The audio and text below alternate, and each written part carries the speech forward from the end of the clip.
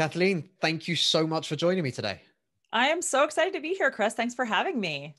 So this is really exciting for me because actually I put my hands up, and when we first were introduced, I said, I have no idea. I need help with this. But we're going to be talking about something that is completely new to me. So we're going to be talking about engagement security when it comes to online, when it comes to marketing and everything that we do. But before we jump into that, can you tell us a little bit about yourself, who you are, what you're currently doing? Sure. So, Kathleen Booth, I am currently VP of Marketing at a company called Clean.io, which is based in Baltimore, Maryland, in the US.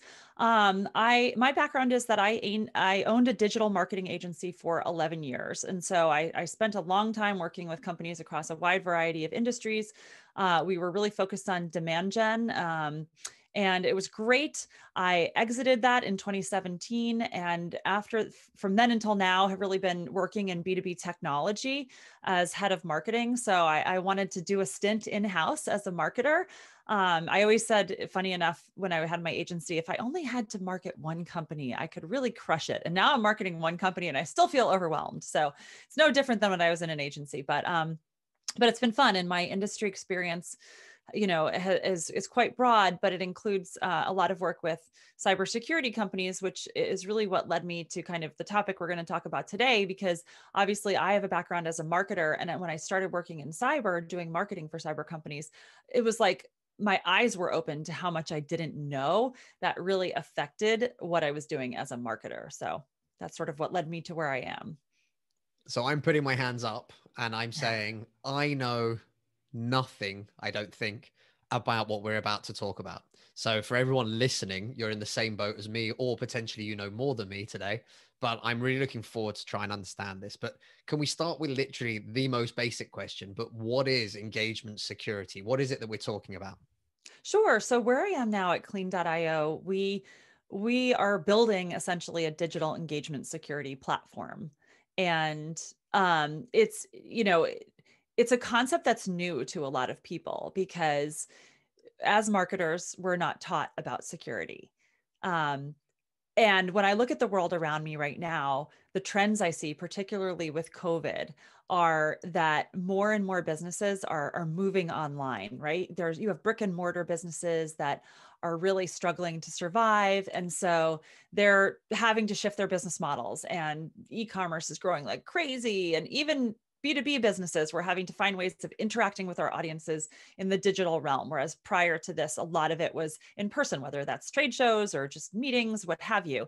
So when we really started to think through this, we realized these points of digital engagement that we have with our customers and our audience are supplanting what used to be in-person interactions. And when you move your relationship into the digital world, it has different implications for how you manage that. So in the past, if somebody comes to your trade show booth or walks into your offices, part of what goes into creating the trust that needs to be there, right? That's what we're all selling at the end of the day, is trust.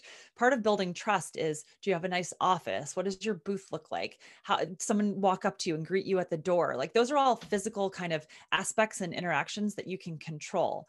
In the digital world, what you control is the experience surrounding that digital engagement. So whether that's somebody coming to your website and interacting with you there, or somebody consuming your social content, those are all points of digital engagement. And we have to look at them differently.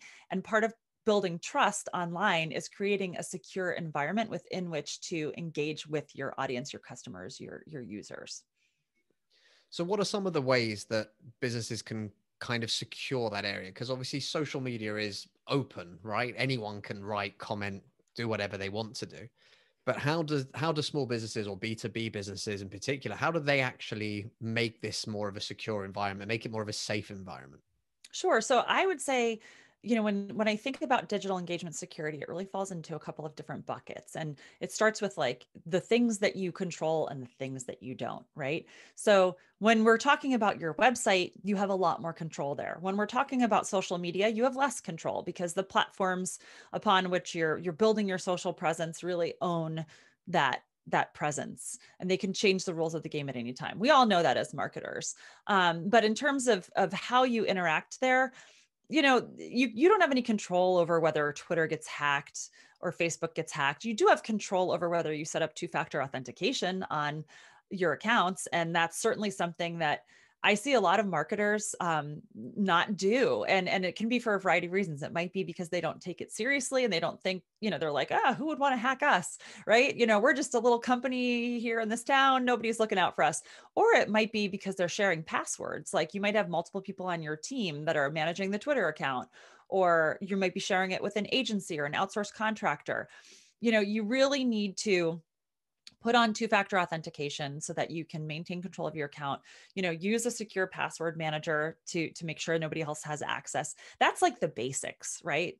That's the starting point. But the really more interesting thing about social media, and this was where I started to really have my eyes open when I worked in cyber, is a category that in cybersecurity is called social engineering. And what this really refers to is how we manipulate people so that we can get the information we need to compromise them. So hackers use social engineering in a variety of ways to try and get passwords, but it goes beyond that. And so I think the easiest way to explain this is to tell you a real story from when I was working at a cybersecurity company. So, and I'm certainly not perfect. I think this is really, and it's an emerging field. It's a work in progress. So I was working at a different company in cyber as head of marketing, and back in the day when we could still go to in-person events, my CEO and the head of sales went to work a small trade show in another state. And as any good marketer would do, when they sent me photos of themselves at the booth, I was like, this is great. I'm going to post this on LinkedIn and say, hey, check out our CEO and our head of sales at the booth at this event. If you're there, head over and say hi, that sort of thing. Well, within less than an hour of me posting that, one of the newest employees on our team who was not at the event got an email supposedly from the CEO saying, hey, I'm at this event in Alabama and I need you to go buy several gift cards and electronic gift cards and send them to me because I need them for prospects at this event. And the new employee went and spent a bunch of his own money to get gift cards to send them ostensibly to the CEO who was at the event. And they went to a hacker instead, or not a hacker, what I would call a malicious actor. It's a term we use in cyber. The reason that was so successful is all that person needed to do in order to compromise the company was look at the LinkedIn post. They knew the name of the CEO. They knew where he was and what he was doing. So the person could put together an email to this employee that sounded extremely credible and could also find out from changes on our website who was most recently added, or from LinkedIn, who most recently said that they were working at the company. Like it had we laid it all out for them. We made it so easy. And so, the solution there, it's not to stop posting on LinkedIn or to stop posting on Twitter or Facebook. It's to recognize that when you give out that level of information, you're writing the playbook for somebody who's interested in exploiting it. And so in my case, the way I solve for that now as a marketer is if I'm going to make posts like that, I'm going to message internally to the company, hey, everybody, the CEO and the head of sales are at this event in Alabama. And oh, by the way, if you get any requests for anything unusual, gift cards, et cetera, know that they're not coming from our team. It also helps to have a policy, an across the board policy for things like that, for the CEO saying, I will never call you and ask you to buy gift cards. And if I do, call me on my cell phone and verify that it's really me, but those are the things that as marketers, we're never taught. We're taught to share, to post pictures, to give out this kind of information. But we're never really armed with the knowledge of the implications it has for how we can be compromised. Oh, the audio just dropped out there at the end. I'm not sure. Uh-oh. No, I you're was just okay. saying, I was just saying as marketers, we're never really taught, the implications of all that sharing we're doing on social media. And so we don't, we're not forewarned, and forearmed doesn't work if you're not forewarned. Absolutely. And it's something that, again, unfortunately, malicious actors, I believe, is the term that you used. As I'm guessing that's kind of an industry term. I'd call them absolute bastards. But to be honest with you, that's only because of the fact that it's people taking advantage. And that's something that's absolutely awful. There is an element as well, though, because again, like you said, we do want to share. We're encouraged to share. And I'm the first one to say it. We talk to small business owners on a regular basis to say, tell people what you're doing, get people involved, kind of get that out there. Is there more of is it more, sorry, of a case of internally getting the right structures in place, getting the right kind of ways of doing things in place so that these things can't just slip through? Because it's kind of, if you look at the email and if you go into it in depth, and if you're like me, for example, when I receive something that's a little bit skew, if I open up the header information from the email and I can tell where it's actually coming from and I'm checking the addresses and whatever else. But reality is 90% of people won't do that. So what are some of the steps then that people can have internally, sort of, I'm not going to say checks and balances, but almost making sure that they're looking after themselves in the best way? Yeah, that's a great question. I mean, at the end of the day, people are your biggest weakness, no matter what. Like you could have the most secure firewall and VPNs and all of that, but people are going to be the weakest link in your chain. And so there's no perfect solution for it. The best way to tackle that is really twofold. One is to have good cybersecurity training for your staff. And there are plenty of online programs that you can put your team through that are really effective, that like send them phishing emails, phishing emails being like emails that spoof real emails and try to get you to click on links or to respond or what have you. And they will test you to see if you respond, and then they will educate you about here's what you missed in this. So like having that training is really effective, but then also just having policies in place and getting ahead of it and saying things like, we will never ask employees to buy gift cards. Or if I ever ask you to spend your own money on anything, call me on my phone before you do it. Thinking through those things and getting ahead of it and putting out more broad statements and policies is really helpful, but it's not perfect and it can still get through. And I think education is the biggest way to tackle it. It is a tough one. And I know that the phishing emails, I often look at these things and think, wow, like, how do these things work? And then I remember that obviously if they're still sending them, then they clearly are working on lots of people, unfortunately. Yes, exactly. In terms of, from an internal point of view, obviously we do have things like firewalls and everything else, but for the vast majority of people, what are kind of some of the rules maybe to the email side of things? For example, if you didn't order it, don't click on it kind of idea, right? It's, your bank will never ask you for your PIN number or your account number over an email. There's lots of little things, but what are some of the real basics that a business can do in terms of their own email policy? Or even if they're, if they're just small, 1, 2, 3 member teams, they're not necessarily going to have training and HR to send out these kind of emails, but what are some of the things they can do and really kind of train themselves? Yeah, well, believe it or not, I mean, a lot of the online cyber training is very affordable, even and accessible, even to the smallest businesses. So I wouldn't discount that. And by the way, we're not selling that, so I'm not saying that for any reason to promote my company. I've been a customer of a lot of those services, and they're great. I think it goes back to awareness, and like you said, educating your team about open up the header. Look, and marketers should be savvy enough to know some of these things. Like we understand how email works. You can see the from address and you can look at the sending domain and see if it's legitimately from that company. And so those are good things to start with. I think the other thing is if anybody's ever asking you for your password or asking you to click a link and you're not sure it's legitimate, don't do it from the email. Go to the company website. And usually if it's legitimate and you have an account there, you're going to have a notification in your account. So those are pretty easy, and so social, email. And then I think really one of the biggest areas of risk for marketers is the website. That's where so much of our interaction happens these days with customers and prospects. And for a lot of companies, unless you're with a really large company, as a marketer, generally you own the website.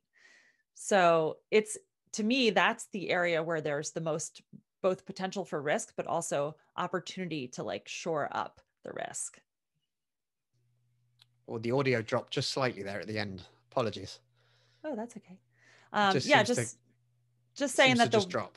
the website is really, your website is really the place where as a marketer you have the greatest control over locking things down. I'll add to that as well, because we build websites for companies, we maintain websites for companies, and we have a WordPress website, e-commerce for a client. It was going fantastically. We've worked with them since 2017. We've had no issues.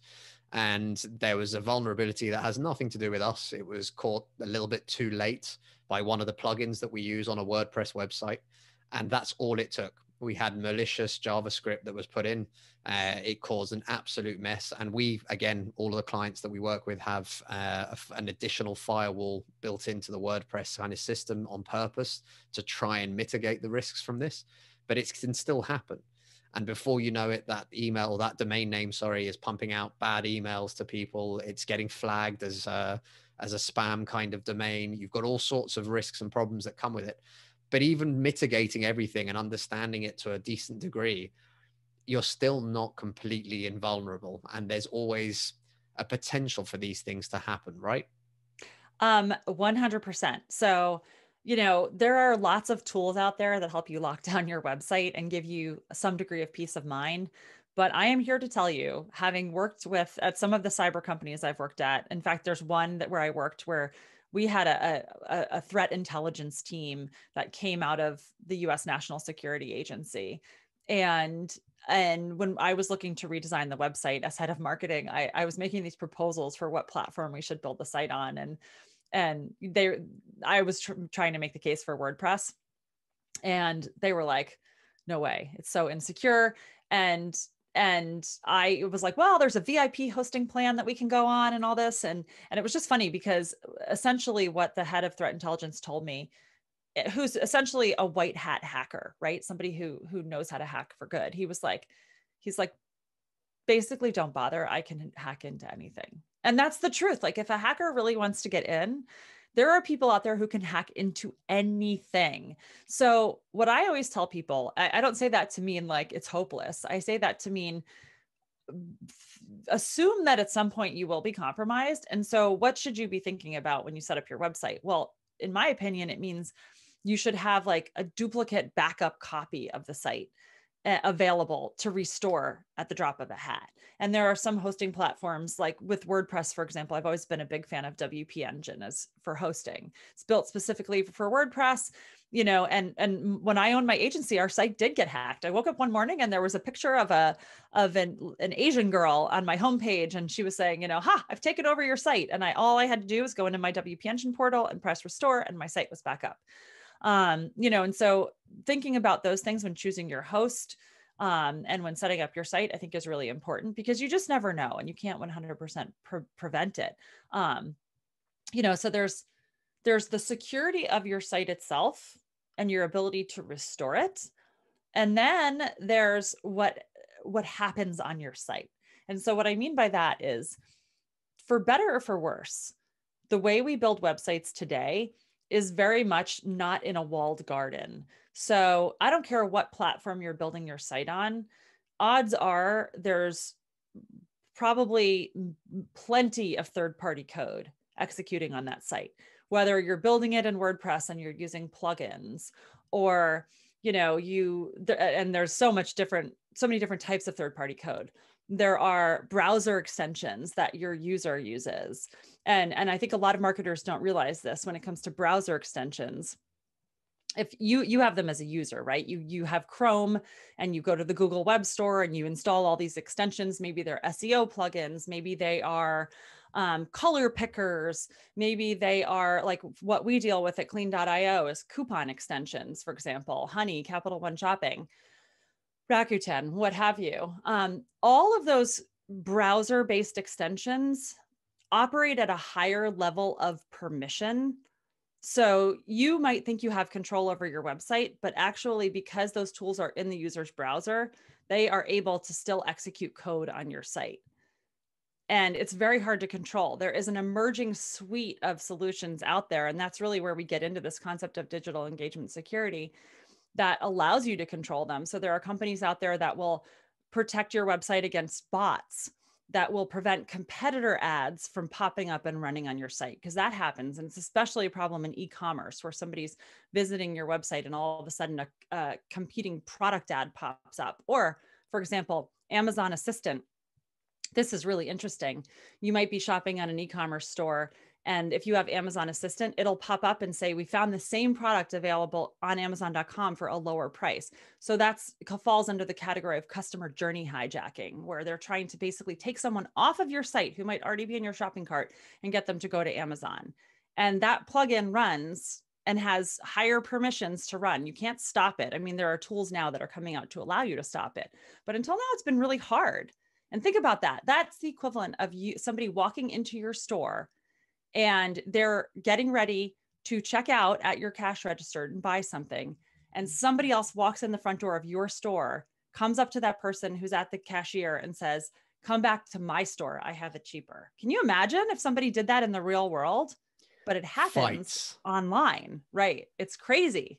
I've never even thought about that. And you've mentioned like the browser extensions, things like Honey and stuff like that. And I only actually discovered Honey for myself a little while ago. And I've actually got it installed as well. I haven't had a huge amount of luck with it. The retailers apparently that I'm buying from haven't had any deals or offers or anything else like that was worthwhile. But all of this, because tech is moving so quickly, and within marketing tech, excuse me, marketing tech in particular is moving very, very fast. And we're obviously moving away from third-party tracking data and things like that. You know, very soon it will be against the law to sort of track people, at least over here in the EU. And sort of within the next year and a half, it's going to be something that we can't do anymore. So obviously lots of people are trying to find different ways, and the whole debacle between Facebook and Apple that's been kind of monopolizing the news for a fair amount of time is another kind of part of that.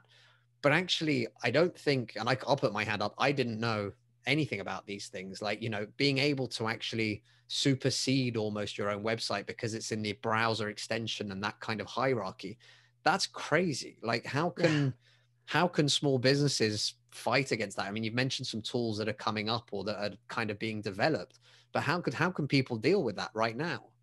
Yeah, when I learned about this, my mind was blown as a marketer. It made me so mad because I'm like, are you kidding? In marketing, we talk about our website being an owned asset, meaning we don't own social, right? Facebook owns our social page, but we always say we own our website. So you should focus on your owned assets. To then find out that there are these third parties that have the ability to override what you've done on your owned asset, to me was infuriating. So I will take 1 minute and say what we do at clean.io, because I think that'll give some context around this. So I started learning about this when I came here because we have two products. One is on the advertising side. Funny enough, you were just talking about Google and cookies and things like that. So we've been, for the last several years, working with large online publishers and advertising platforms.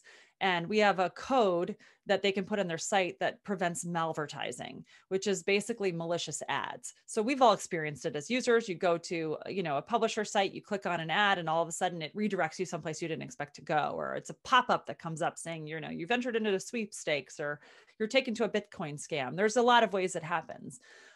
So we actually prevent that at runtime. That's our original product. And that's a form of digital engagement security too, because when you think about your users coming to your website and clicking on your ads, like, you want to control the user experience on your site. And for a publisher, their users are their business. Like, that's what they're monetizing. So that's super important. And it was actually because of our work on that side of the business that we learned about this issue with coupon extensions. We look at the JavaScript that executes on our customer sites, and we started seeing what are called client-side injections. And that's just a very fancy cybersecurity way of saying the client side, which is the user side, meaning the user visited your site and has something in their computer or in their browser that is injecting code on your website. In this case, it is the browser extension, like I was describing.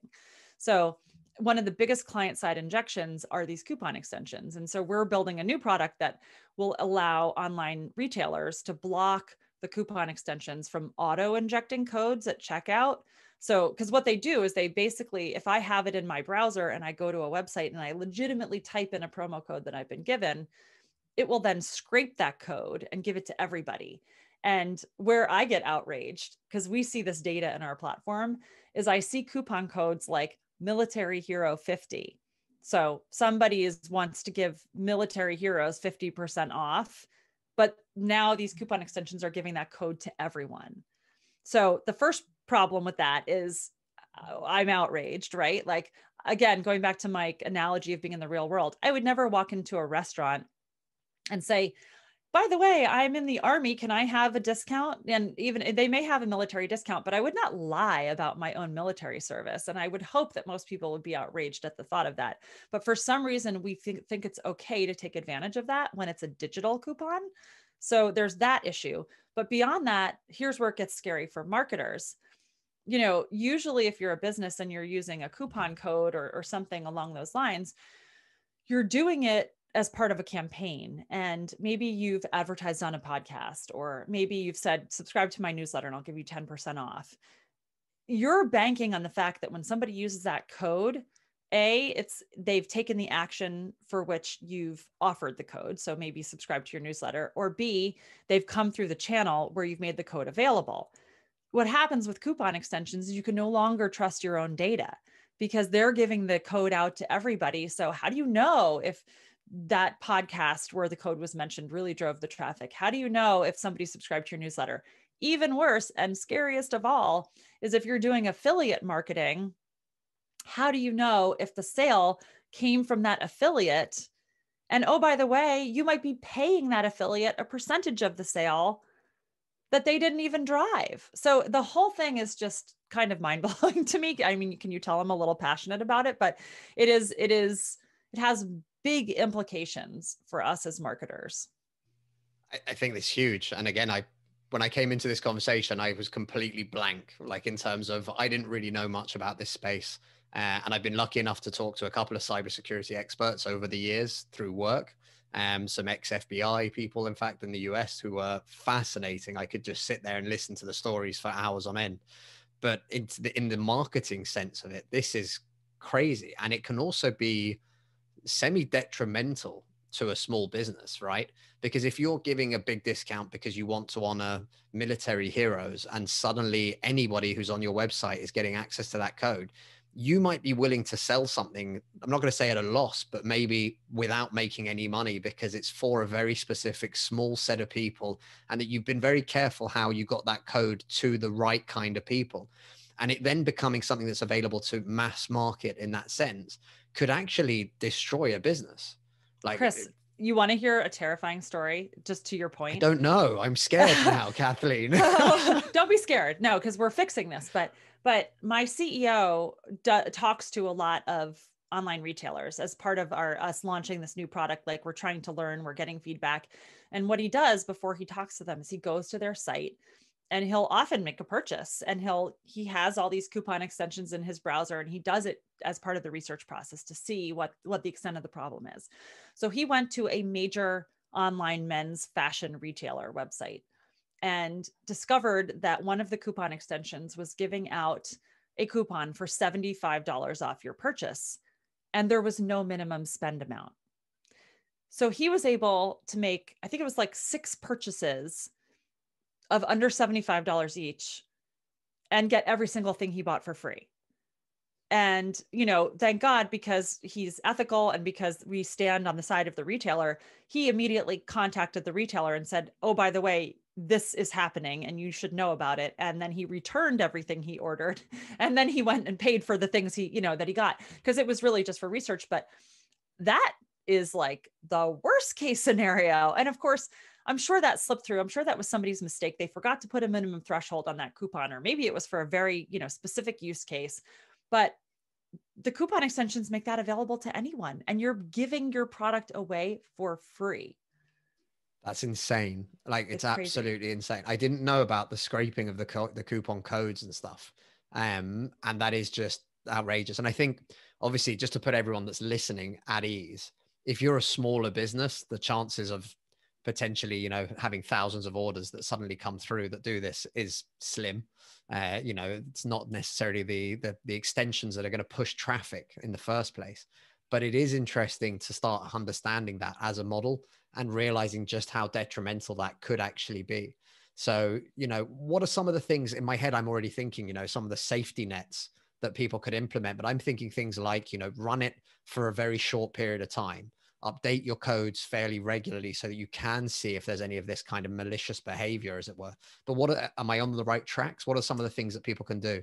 Yeah. So, there's a variety of ways to come at this problem. Obviously, we're building a solution. It's essentially right now it's only available for Shopify Plus users, but we're building a solution to stop that problem, to basically disable extensions from scraping and auto injecting.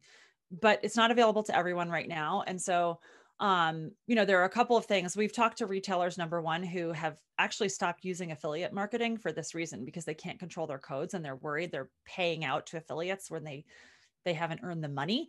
I hate to recommend that because that's tough. But if you're going to do affiliate marketing, maybe instead of giving out coupon codes, you give out a unique link to a landing page. And anybody who comes through that link, you can track to your affiliate. It's thinking through things like that. That's a little harder to fake, right? If you are using coupon codes, it's about keeping a really close eye on redemption patterns. If you all of a sudden see a huge spike, then that probably indicates that your codes have been scraped and are in one of these systems. Or, sometimes it happens because that's the day your influencer made a big post. Like, you just need to know what's happening in your ecosystem and spot when something unusual is going on. And just have a tight lid on the codes you're using. Most marketers use platforms to generate these codes, or hopefully have a tracking system for them. And however, I would say I have seen plenty of companies where they're either using multiple platforms to generate codes, or there's different people involved in the system of creating them. And so sometimes that's when things get out of control, is when the right hand isn't talking to the left. You don't know what codes are out there.